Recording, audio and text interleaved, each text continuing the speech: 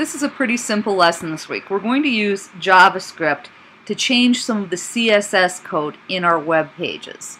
This is a really common change where you'll use a smaller and larger letter A with a link to itself that will call a JavaScript function. When I have the smaller A here, and I've only programmed this one because I'm going to leave it to your homework to program the larger one, but if I click on it, it will make the font size smaller for the whole page. I've also added a JavaScript function that will actually call a completely different style sheet set up for print. Right now, if I were to print this, the background would go away, but the colors would be red and purple, just like they are here. And for print, I prefer my text to be black and white. You'll notice when I click this that my little font changes here will also disappear because I don't want them to be available in the printable version. When I click the printable version, it's going to change my style sheet, and then in the last step, it's going to reset my font size back to the original size. So this is much more friendly for printing. Everything's in black and white except for the images. I do want to be able to swap back. I haven't programmed that. That's again left for homework. So let's take a look at how I set it up. I have three files. I have change CSS.javascript for web CSS, and I actually also have a for print CSS. And with the print one, I change it to a serif font. And in either case, I set the content. And notice I'm doing it with an ID. My content is an ID, not a class, because I'm changing the content by ID. So I set the font size back to 16 pixels. And then I've done something here. I have the font change class, which would just have anything I wanted to be hidden in it. On this one, I'm just setting that to a visibility of hidden. On my print version, that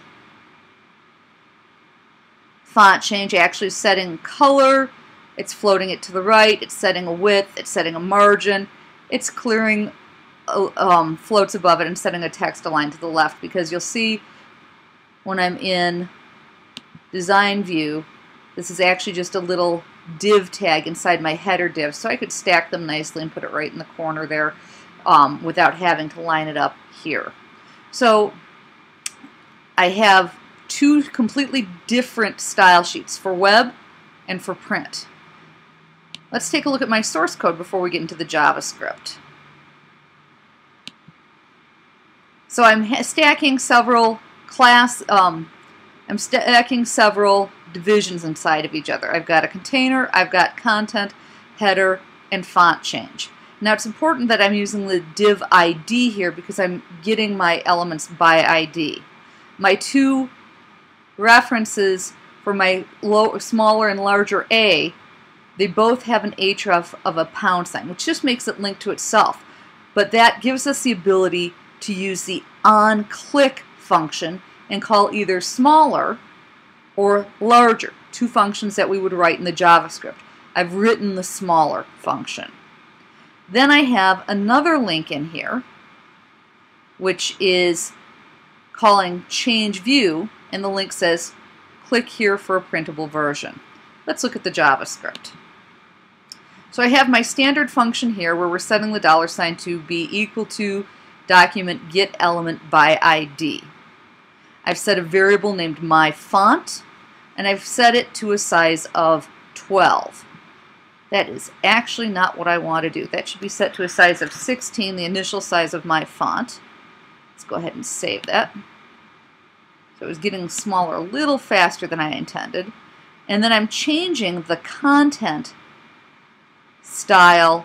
I'm setting my font, when we call the function smaller, I set it my font equal to itself -1. So every time you click the A, it should go down in size by 1 pixel. So I'm using the content.style.font size, and in JavaScript it has a capital S because you can't put a hyphen in it, so it's camelback, equals my font plus px. Then I've got my change view function. I have variable old link equals document get element by tag name link item 0. Now when you're using the document object model for programming, we're getting the element by tag name. The link, it returns a list of every link in the page. And the first item, the 0 item, the first link in your HTML is actually in your header here where you have the link href. So it's looking for this link title. And it's the first one on the page. We're in an array, so it always starts counting with 0. Then we have a new link, document.createElement link. So we're creating an element of a link type. New link, we're going to set the attributes so it's style sheet, text CSS, for print.css, so that we will change this so that we'll replace it.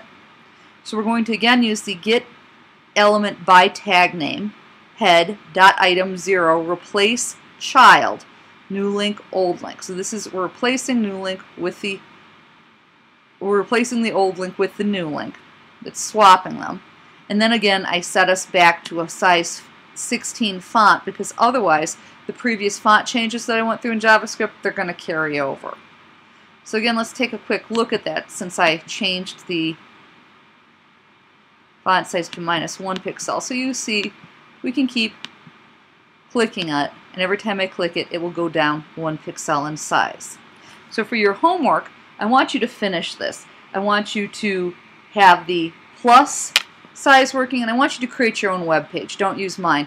Create your own style sheet for web, style sheet for print, and when you go to the printable version, I want you to change here the text in this link.